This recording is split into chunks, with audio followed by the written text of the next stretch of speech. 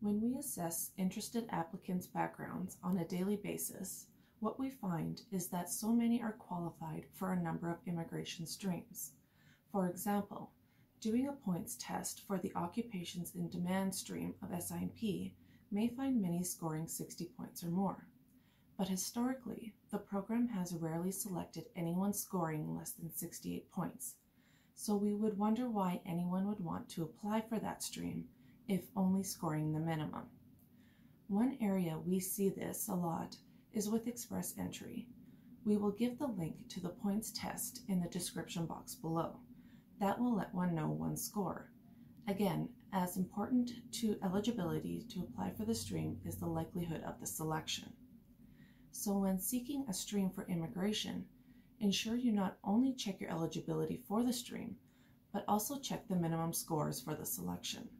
This will ensure you concentrate your efforts in more effective options. Feel free to send us an email for any questions you may have related to Canada immigration.